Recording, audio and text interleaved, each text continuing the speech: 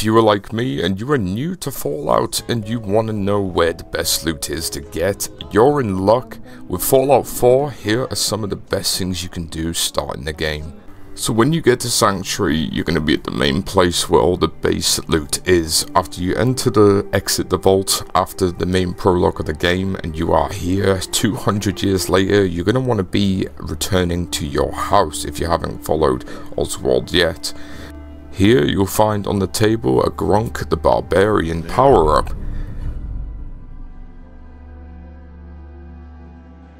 And also in your house, if you go where to Sean's crib is, or where the drawer is, you'll get a Your Special Take power-up, which you can choose to improve either of these strengths or perceptions.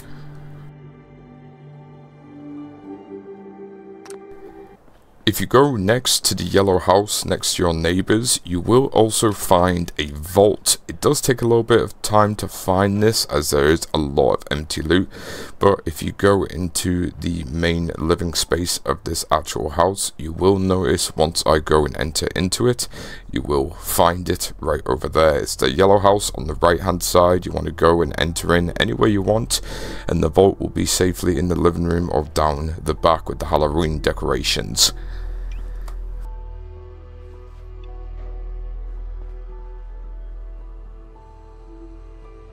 If I only had a bobby pin.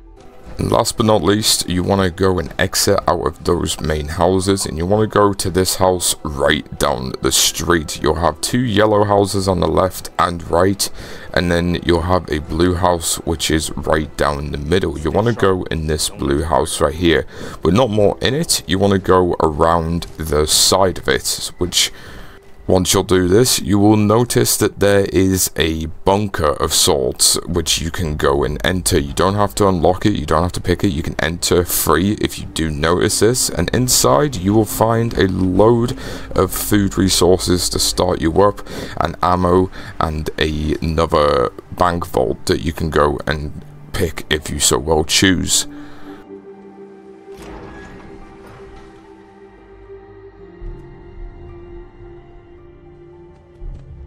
You can see it is not bad as a start, but it is something if you are just first starting out the game, as you do have some Snicker barks, pork and beans, untouched and unradiated, and you got a first aid kit with Radaway and some stim packs as well, Blamco mac and cheese, and so on.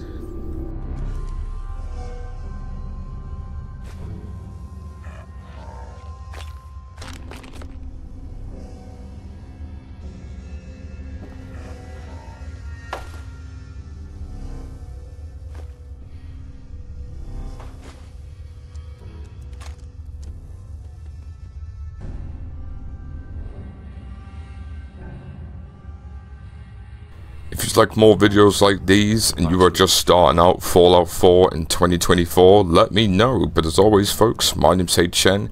Thank you so much for watching, and I'll see you in the next one. Bye bye now.